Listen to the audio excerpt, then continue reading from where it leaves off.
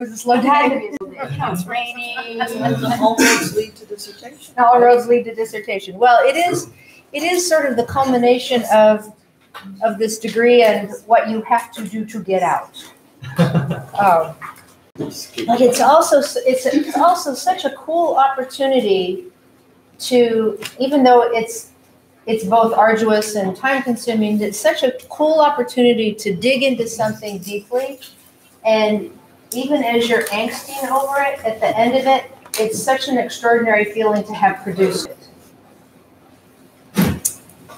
And what I would like to say is that many of you are at different stages in your careers here as students at Fielding.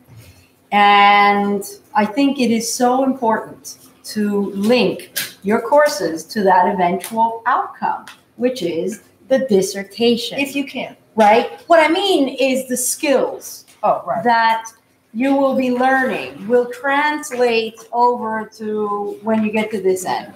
And so by that, we mean your academic writing, your claims to evidence, your having sources, knowing how to write a lit review. So research methods, all of those things, if you think of your courses as sort of parts in what becomes that dissertation whole, just cognitively, I think it will help you out.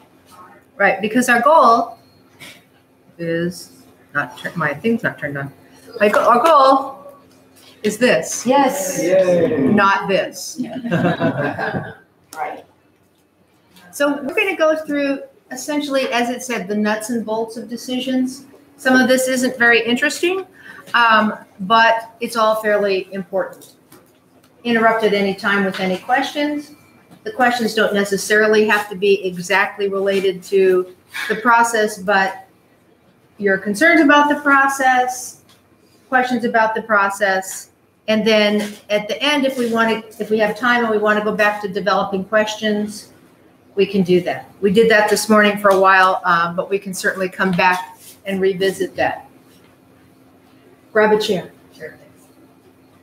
So the dissertation really can start with the qualifying exam, or the QE, in the sense that that's where, and I think, we have somebody from media, or from clinical here?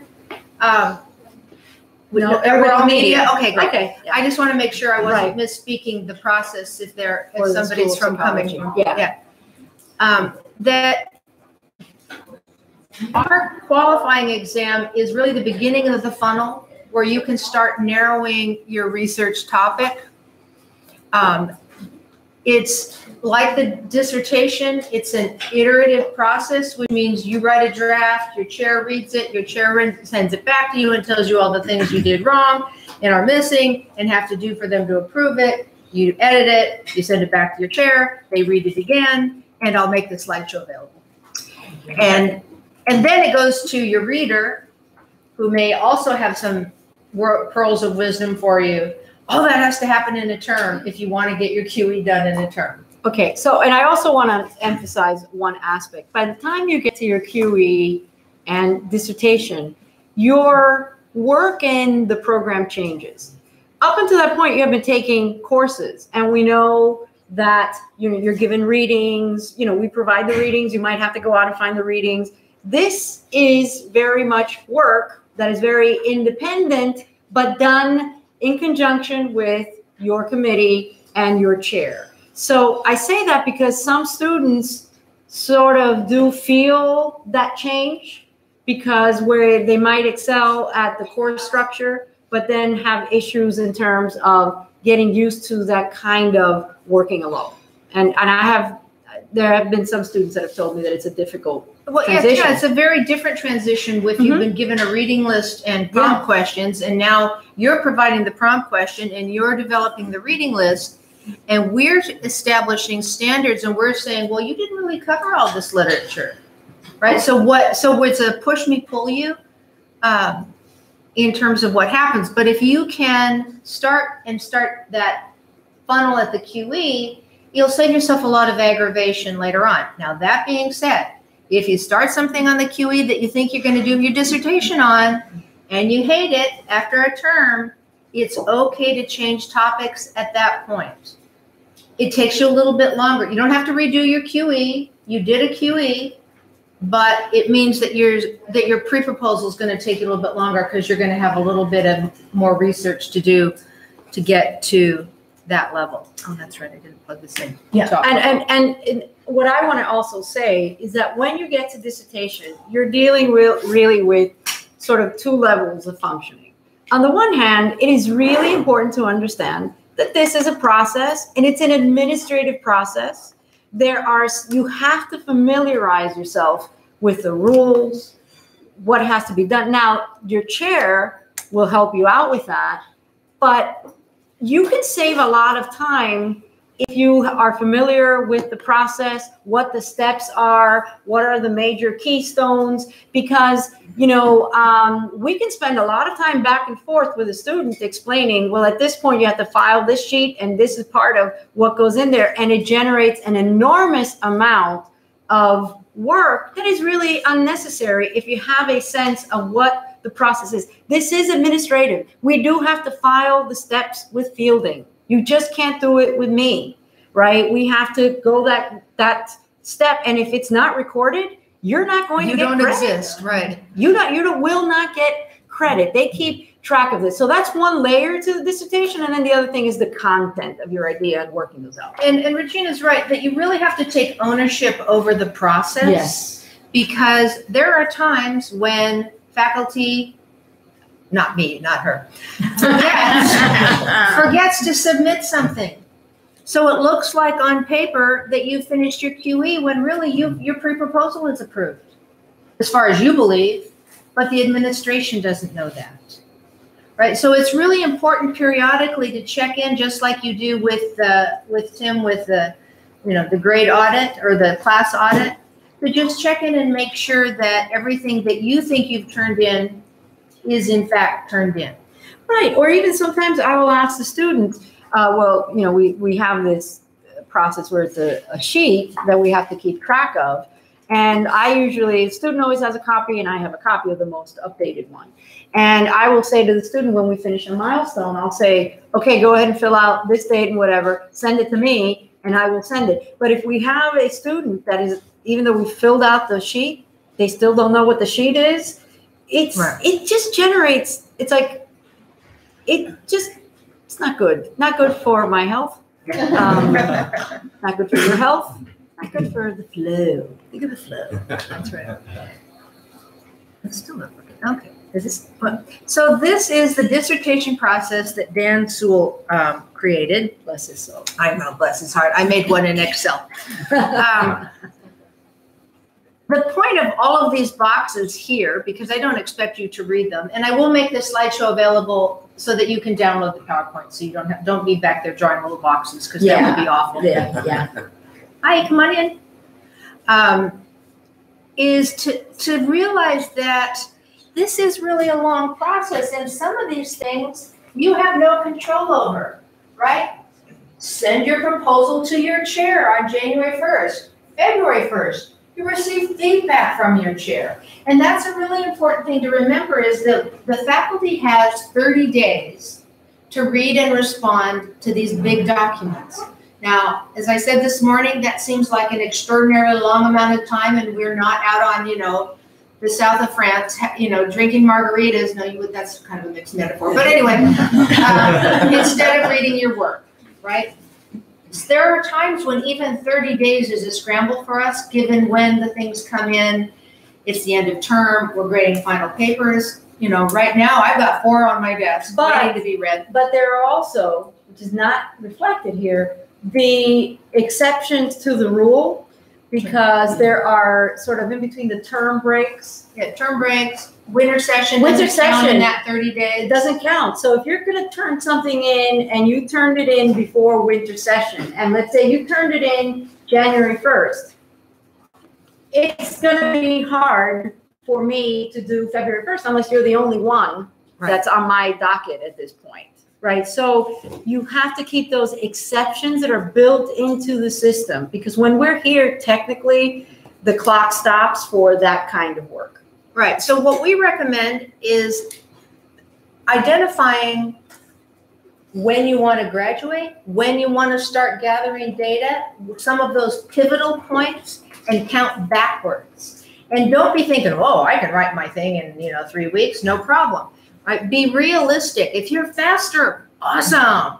But be realistic because this is a long journey. It is not just a sprint. This is a long distance run.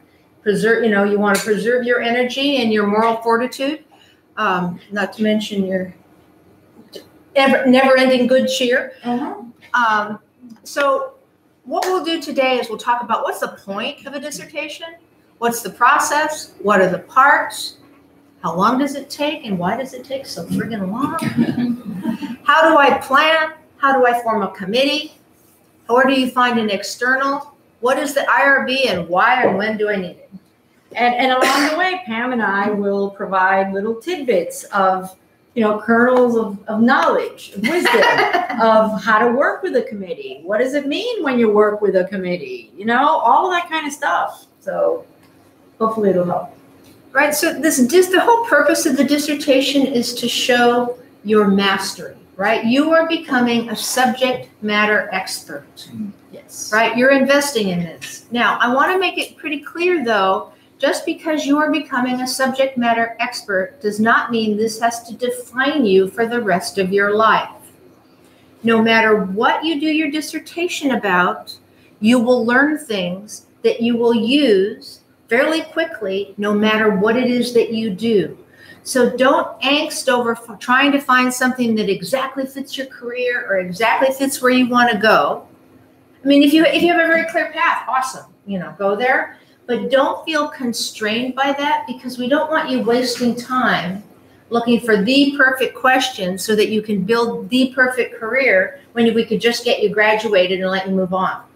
And essentially, what you learn in a dissertation, you do become a subject area expert. But what you're really showing is that you have the skills to become a subject area expert in anything that you choose. Because just because you're a PhD and you did your dissertation here, well, now I'm interested in this. And you can gravitate there as well. Yeah. So, and you've developed skills. And I'll tell you one thing that no one has ever asked me what I did my dissertation in. Nope.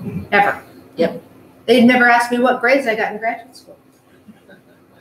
Of course, no one talks to me, but no. and with me, for all they know, that she never even went to grad school.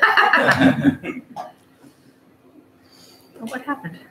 Oh, well, we'll just use that. Okay, so now we're going to talk about the process. So, like the really boring stuff, what you do, and then what happens. The committee. Committee has 4 members. There are 3 internal members and 1 external member. So when you hear people talking about EEs, that's an external examiner. Fielding has, acronyms out the wazoo. So never hesitate to stop somebody and ask which one they're talking about. Your chair is your choice. Your academic advisor will be your chair if you want them to be. You are free to choose anyone at any time up to change faculty advisors or to choose any chair that you want when you get to the dissertation process or the QE process. It's more efficient to have the same chair for your QE as you do for your dissertation, just because they're now familiar with the way you're thinking and how you're building a question.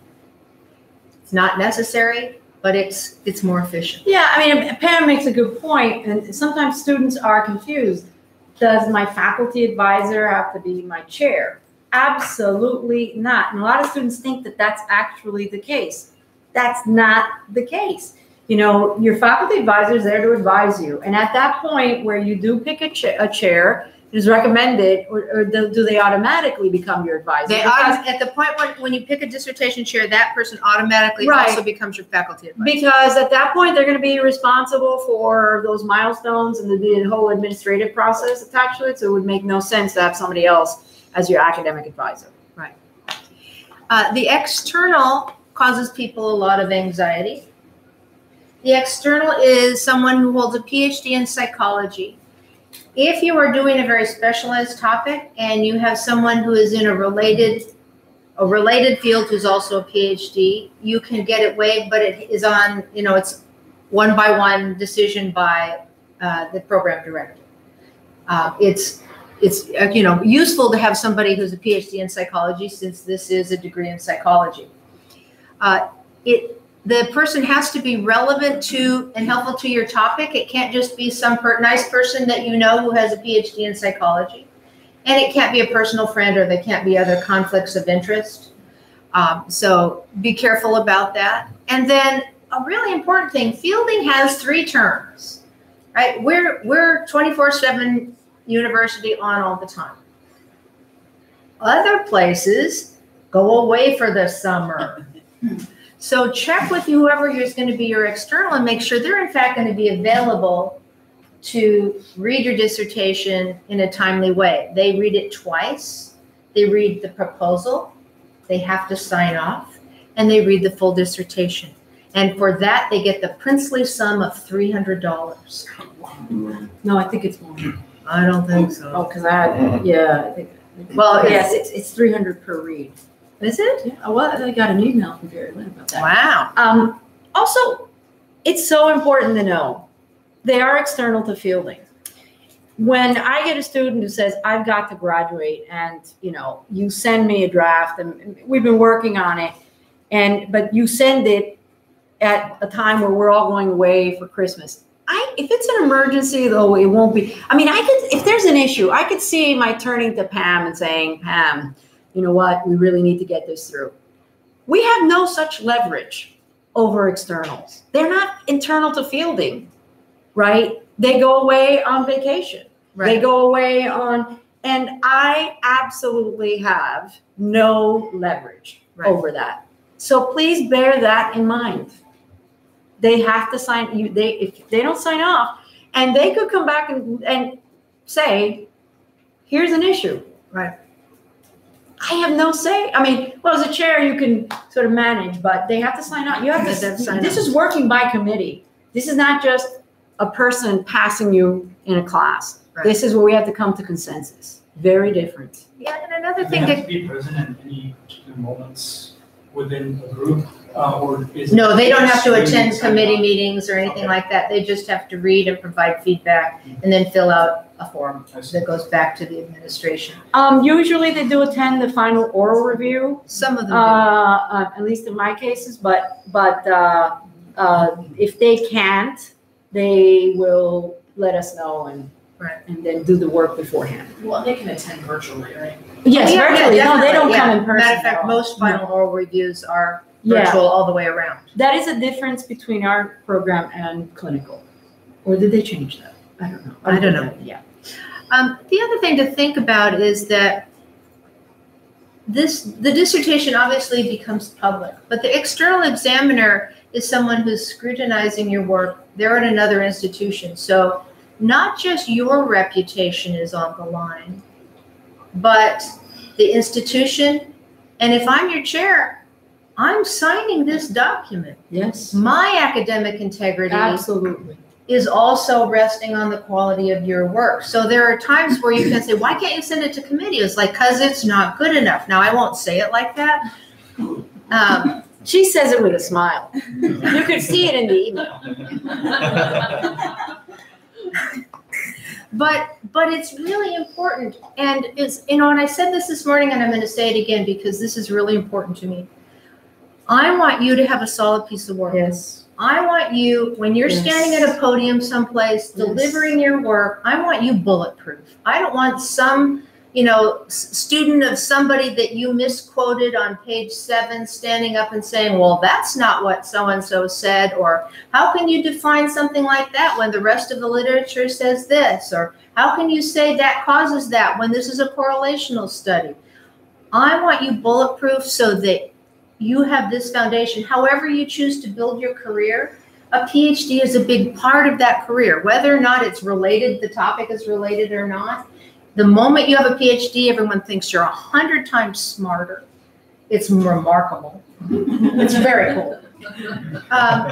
but it's really a foundation. And so I want that foundation to really be bedrock. And Regina feels the same way. We have a lot of discussions about this. Oh, yeah. Yeah. So when we're being obnoxious, keep in mind that that's why, is that we want this a really good piece of work. I think we've made this clear that this is iterative. You send it to us, we send it back to you. You send it to us, we send it back to you. And then once it's in a pretty clean place, it goes to committee. As a chair, I don't ever send a draft to committee until I think it's close. Because I want you to get the absolute best feedback from your committee members possible. I don't want them having to grapple through something that still needs major reorganization, that's missing large pieces of the literature. I want them to really work with you on their subject matter expertise, not your structure or your writing, you know, or the gaps.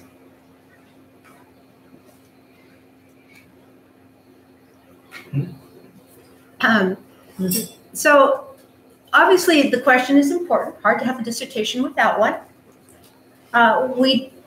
We can talk about this in depth later, but one of the things that we look for is that there's a so what, right? That there's theory behind your question. And probably the most important part in the process, I can't tell you how many times people come to me and say, I'm going to do a qualitative study. I just don't know on what yet, right? You do not decide on the methodology until you have the question. And I don't mean the research question at the QE stage. I mean the actual goddamn question that you're going to use, that you're going to research, because that dictates, just the words that you use in your question dictate the methodology. So I have an example of that. And, you know, I mean, I think you can intuitively, once you go through your methods courses, you could possibly say, I'm a little more, I think I'm more on the qualitative side. I mean, you know, that just speaks to me more than quantitative. Or you're the kind of person, I think when I get to point for this, I'll probably do quantitative because that's really my style, you know. So you could have that, right? But you need to be careful that, you know, and this has happened where a student falls in love with a specific methodology without having a question. Right. And basically, you are going to engineer a question to that methodology. And it's not organic. It's really engineering something. And oftentimes, it doesn't work. And you will hear us say, don't talk to me about methodology. Talk to me about a question. I can't talk to you about methodology.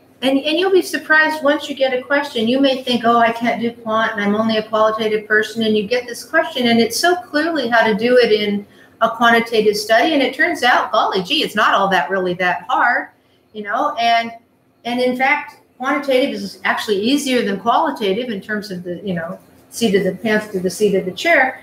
So don't be afraid of one or the other.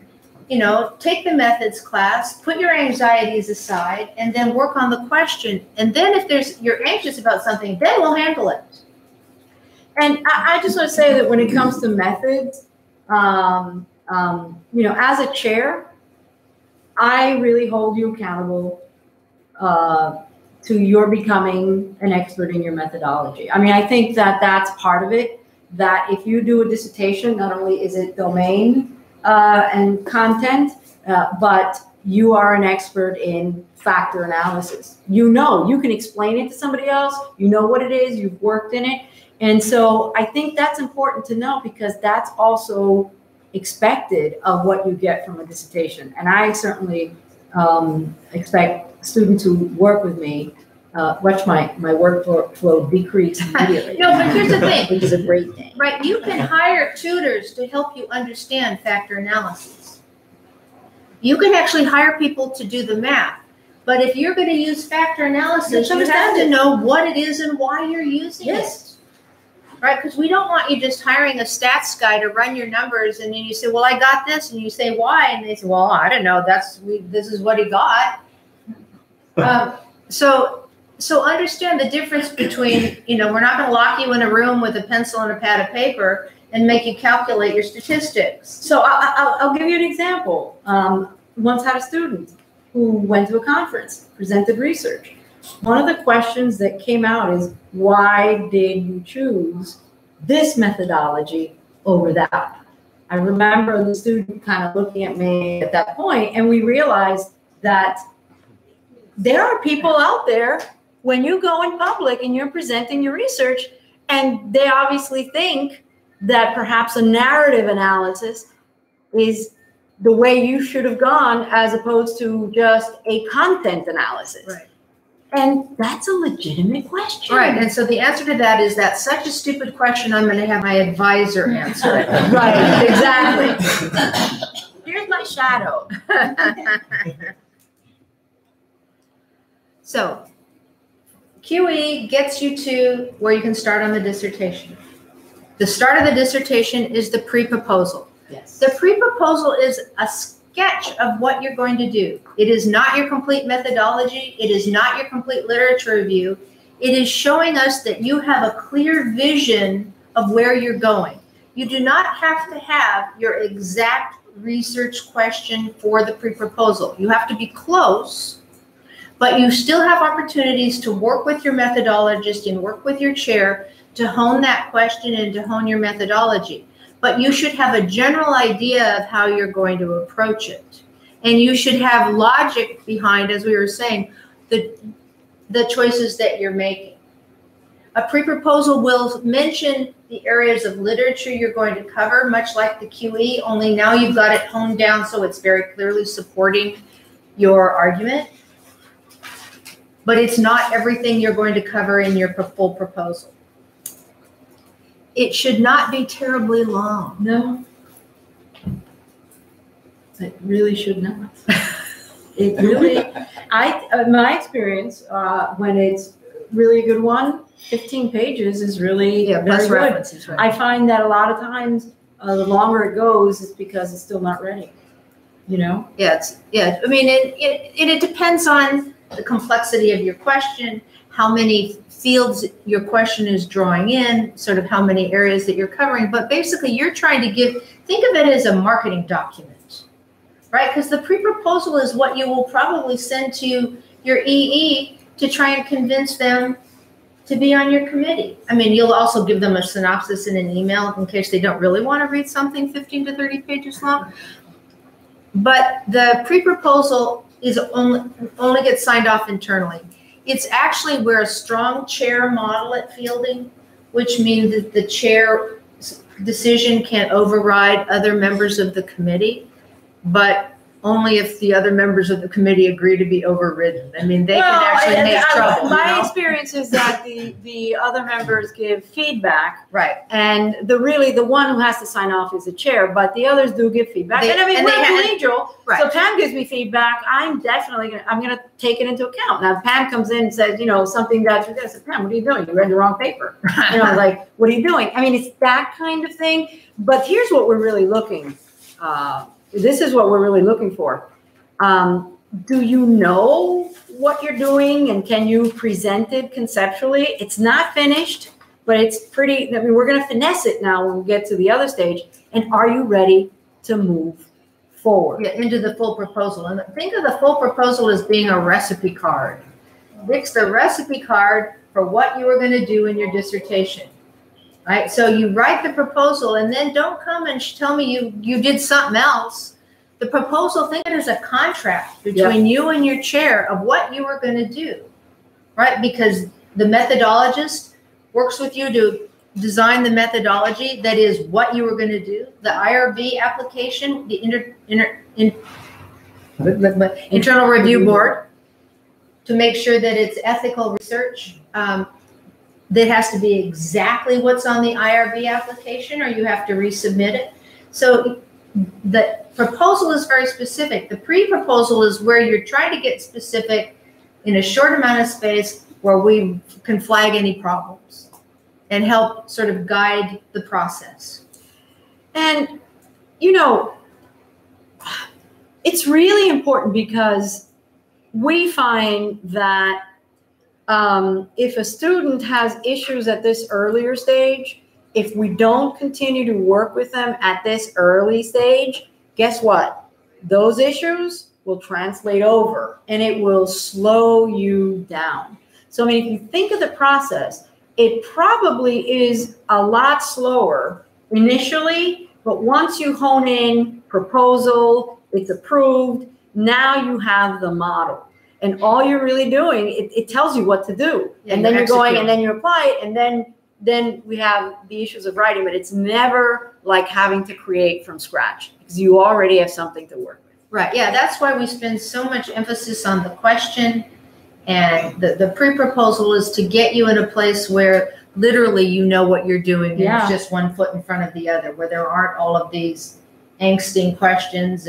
And the people that you see struggling with their dissertations are ones where their question is still wobbling all around. Yes. And they're in their proposal stage and they're thinking, well, I know I want to do this, and and it's moving over here and it's moving over there. If you can nail all that down and do all that angsting early on, Yes. and then I said this morning, I'll say it again. Solve world peace after you get your PhD. The point of the dissertation is to graduate, right? And when you're doing your dissertation, especially if it's a topic that you're really excited about, you'll think of 500 other questions you want to ask. Write them down in a notebook. Do not put them in your survey, right? Save those for later. When you can do your own research, you don't have to deal with a chair, you don't have to deal with an IRB, you're on your own, you have a lot of latitude to do what you want to do. Unless you're publishing in certain publications, in which case you have to have a certain amount of academic rigor. But the point of this is to do a nice study, not solve all of the problems that you want to solve all at once. The full proposal is the first 3 chapters of your dissertation. It's the full introduction, which is really setting the stage. Yes. It's giving the context and the problem that you are trying to that you are trying to contribute to the betterment of with your dissertation. It's whatever the problem is in social media, whatever the problem is in, whatever, right? I mean, my dissertation, which of course you don't know because no one has ever asked me, looked at the predisposition towards conflict with China of Americans before and after the Beijing Olympics.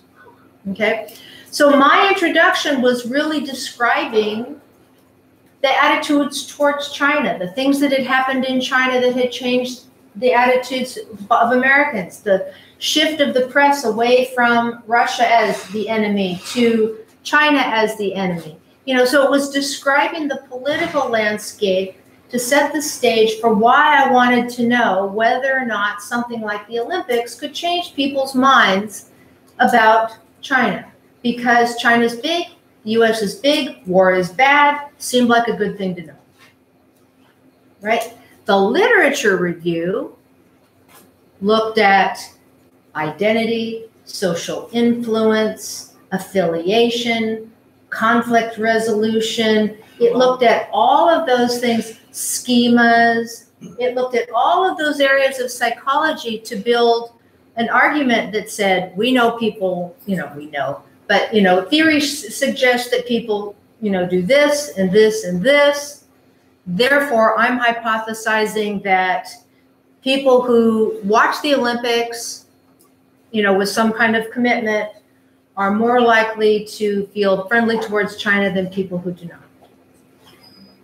Now, my dissertation, and we talked about this earlier, the difference between causation and correlation, was done before and after, and it was done with regression analysis. So I was trying to identify predictive variables.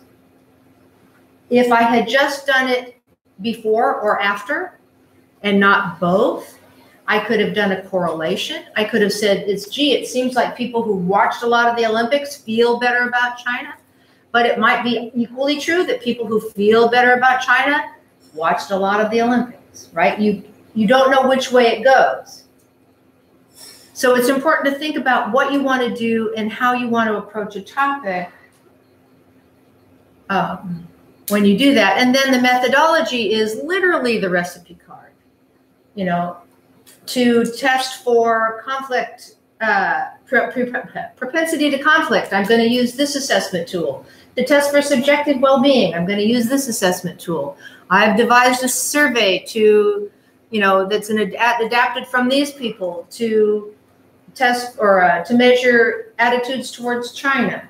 So it becomes this sort of little meatloaf. Patchwork quilt? I don't know. There's some analogy there to put it together.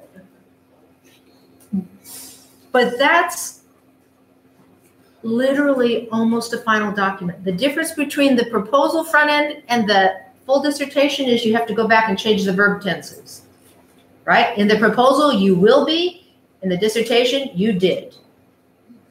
Study looked at, you know. Yeah, I mean, this is a big, major stage. And it takes a long time to write this thing. Yeah. And so one recommendation is, and I may have this in another slide, is don't wait to write the whole shebang before you send it to your chair. Send a draft of your introduction.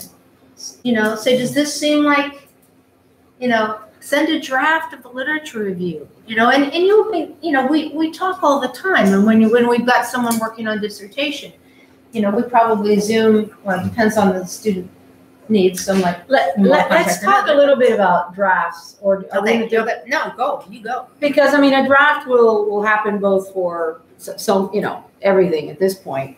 And I'm just going to be honest.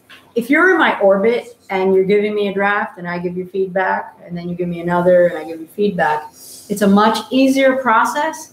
But if you give me a draft and I give you feedback and then you disappear on me for, I don't know, 6 months or you show up. Yeah, and my retention is poor after that. All of a sudden now I've got to go and I have to reacquaint myself with everything. I've got to say, okay, it's almost, it's just, it is not good. I mean, I think that you get the best feedback when we are continuing with that relationship of whatever draft it is that we are working with. The later drafts, and we'll talk about that, are a little bit different. And that's when I use my split screen method with my students. And I see what you've written here and making sure that, you know. Did you actually change it? Yeah, they do actually, because I have to keep you consistent with your argument, you know, because we're really, you know, we're having the conversations with you. And we're also editors. We're suggesting, you're, you know, and so at that point, it becomes very different. And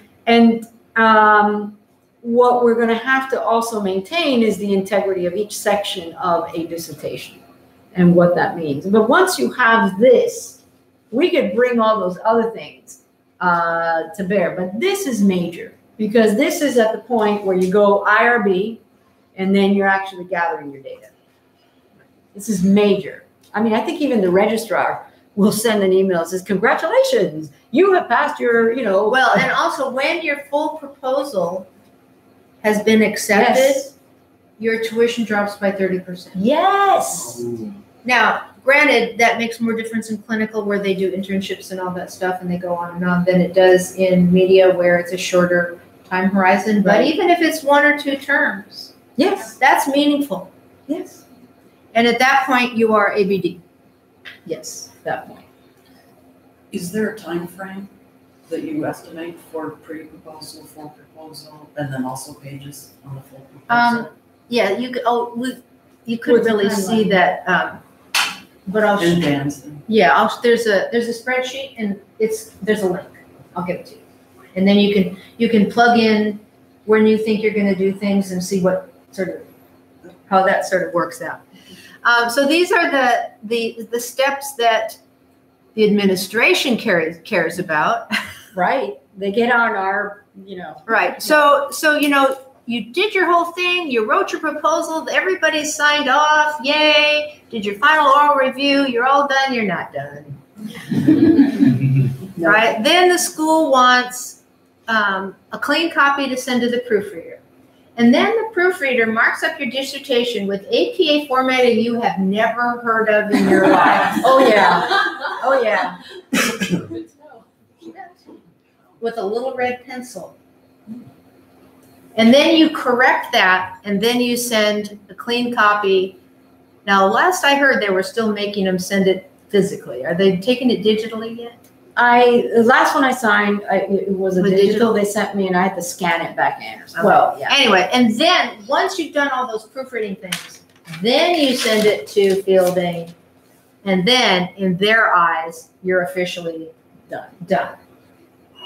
The clock is still running until they think you're officially done. So don't, get my approval, hooray, and go on a long vacation, because you will still be paying tuition.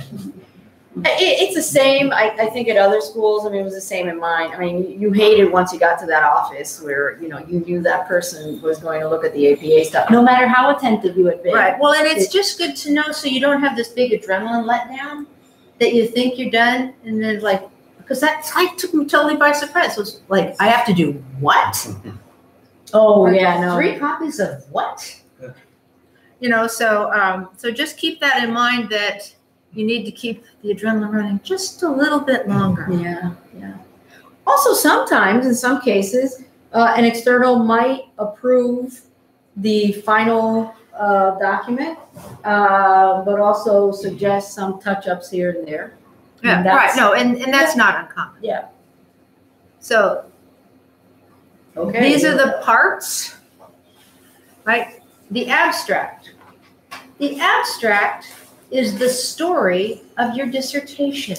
It has a story arc, right? It is exactly, the problem, why you're doing it, briefly what you did, the results, maybe the conclusion in a sentence or two, right? It isn't just, in this dissertation, I plan to study the impact of chocolate chip cookies on student attention. I get a lot of abstracts explaining to me what something's going to be about, not telling me what it was about. Think of the dissertation. You're really just telling a story in weird language. And the abstract is also what other people read once you're published to figure out if they want to read the whole friggin' thing. Right. So if you don't tell them what's in it and what's of value to them, which is to say what you found, the chances of them reading it and then citing it, if that's going to be important to you, it will be if you're in an academic path, not if you're in other paths. The chances of you citing are much greater if you make the abstract sound like something people would want to read and sound something useful to them.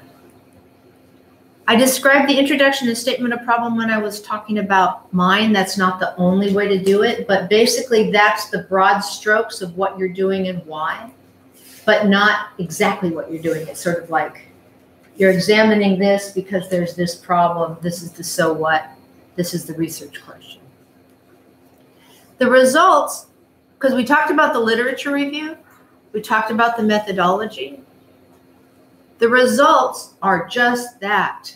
They are the results. You don't wax on philosophically when you're reporting your results. You report the results. The results. The numbers, the tables, the charts, the whatever. Now, the more intelligible you can make it, the easier it is on the reader, right? So they can figure out what it is you actually did and found. But that's where you report, things like the p-values and all of that stuff that, don't exactly make great cocktail party discussion, but they have to go somewhere. The discussion is where you get to talk about what you found in relation to your goal. You address your hypotheses in the results. This confirmed the hypotheses, this didn't confirm the hypotheses. Or if it's qualitative and you don't have a hypothesis, then that's where you have the total breakdown of all of the data and the content tagging or the grounded theory or whatever you're doing. The discussion is where you summarize the results in the context of the theory. and talk about what you found and how that did or didn't fit with what you were. And you could even if say, this didn't work. On the other hand, research by says that perhaps addressed from this perspective, it would, I mean, this is where you can really reflect on what has happened. You can even contextualize. I find that a lot of students have a lot of contextualization at the beginning when they start writing, and I usually highlight and say, cut this out now, put it in a folder, it might be useful for discussion. Right. But not at the beginning, right? But it really is a discussion where you have a little more latitude in addressing your results. Yes, but you do not have so much latitude that you can turn a correlation into a cause. Oh, that would never work. No, no. Now you all laugh, but I can't tell you how.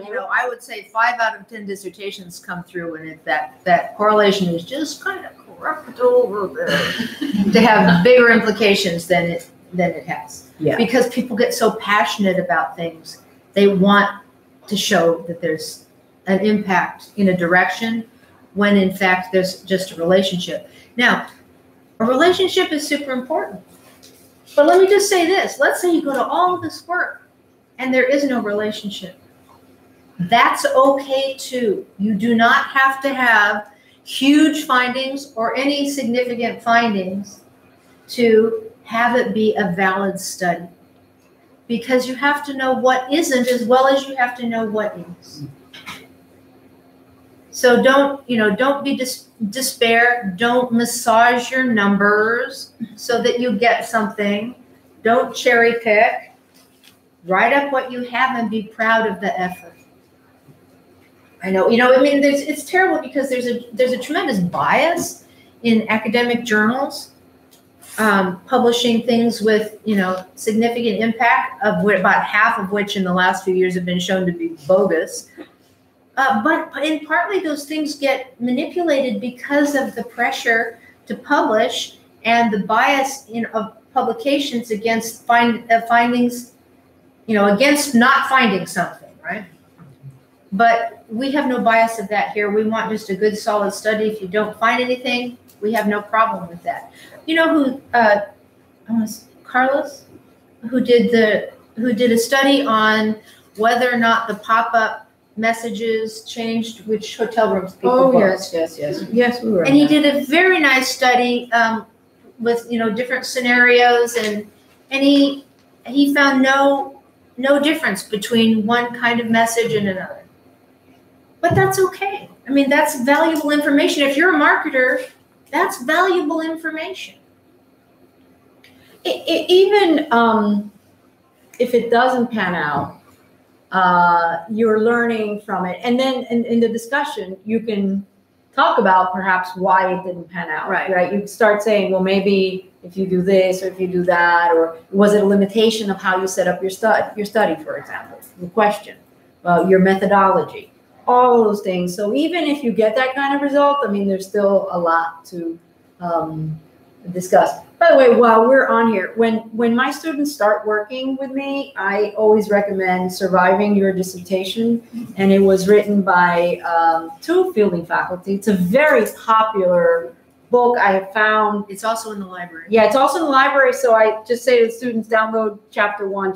And the reason why I do that is because I find that it goes through what each of these areas contain, how you should write it, because now it gives me and my student something that we can address. A common thing. And so when you're asking me, well, what did you read? And okay, I'll say read and then come back and report. Tell me what's in there. What did they say? Right. We have that conversation, and it's something tangible. Talks about how to set up questions with qualitative methods, does a review of qualitative methods, different methodologies. So and it's in our library, so you're not going to have to buy it. I actually know friends who, when they were doing their dissertation, unbeknownst to me, because I wasn't at fielding yet, they were actually using an earlier edition of this.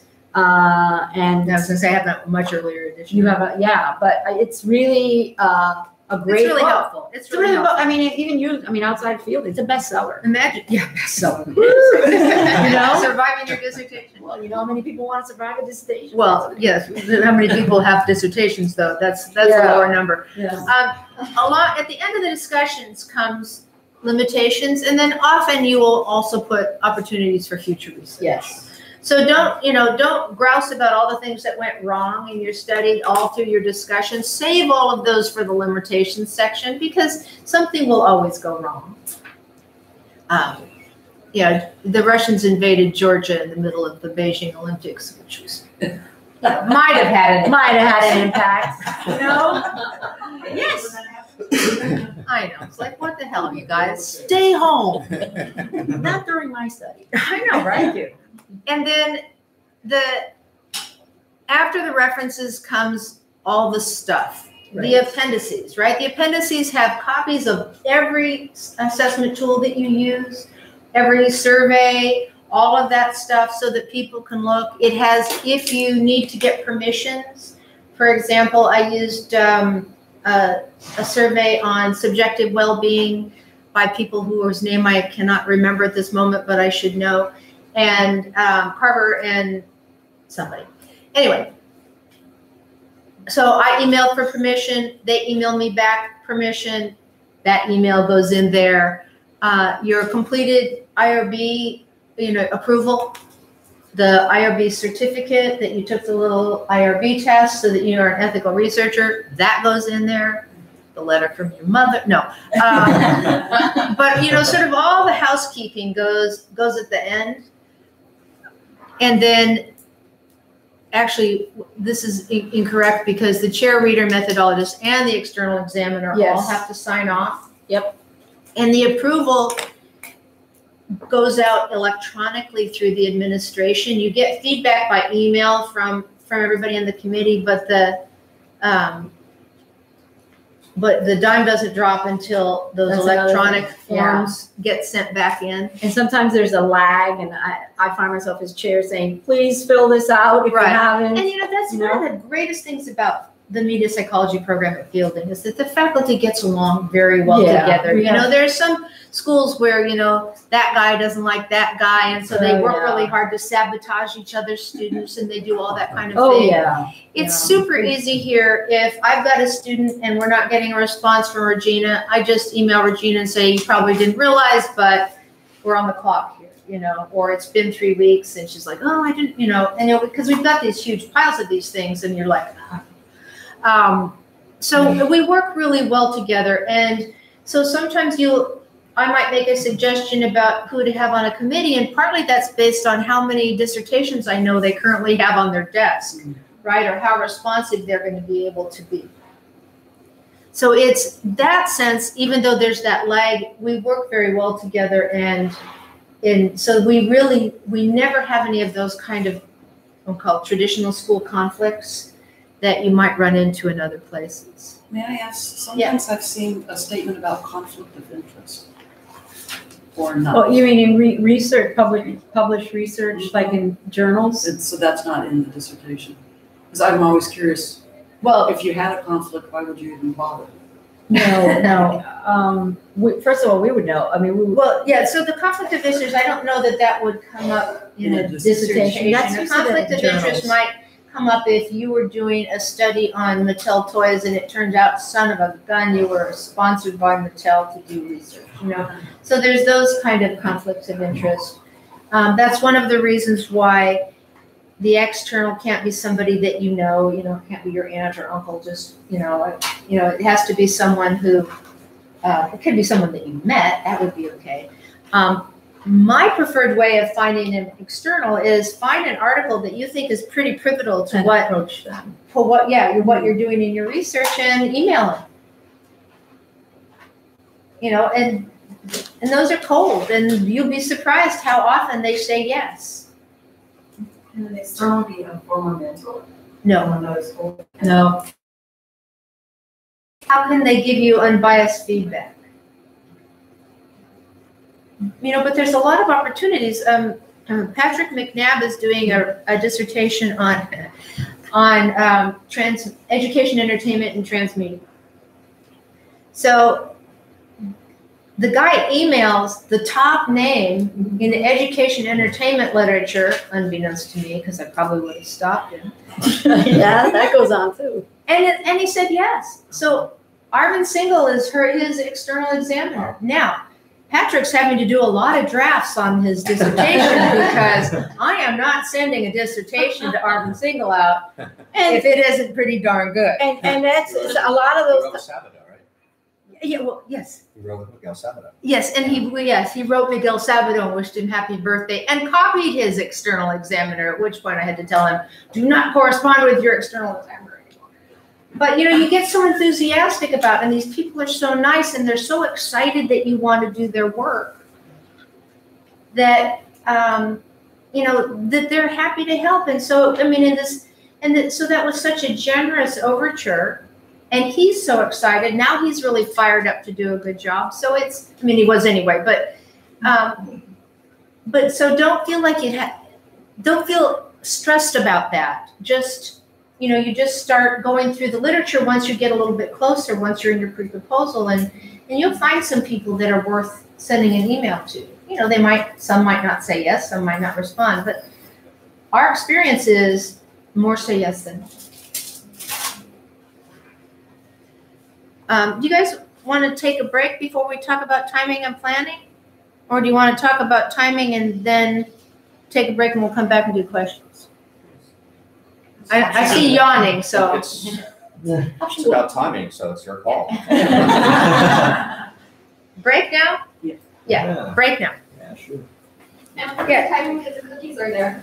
Okay, so let's come back in 15 minutes. All right.